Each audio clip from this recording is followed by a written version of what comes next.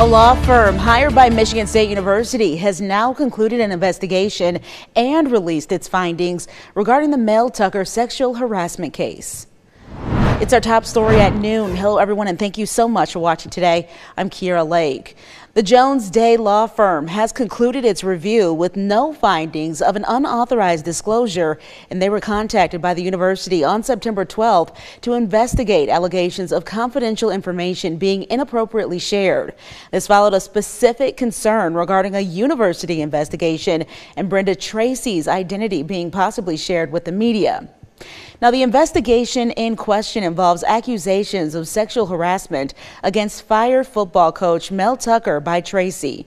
According to the report, investigators have been unable to identify any trustee, administrator, or MSU employee who made an unauthorized disclosure of confidential information that led to the media's awareness of the OIE investigation or the complainant's identity.